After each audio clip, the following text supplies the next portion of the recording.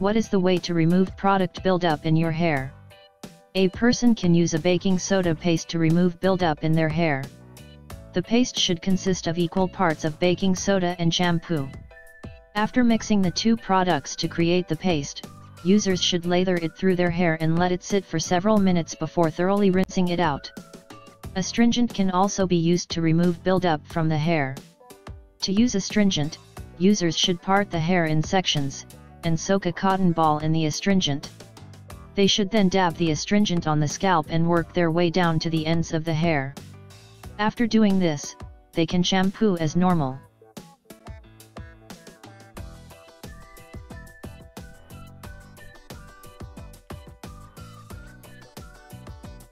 Subscribe us to know more hair growth treatments and tips.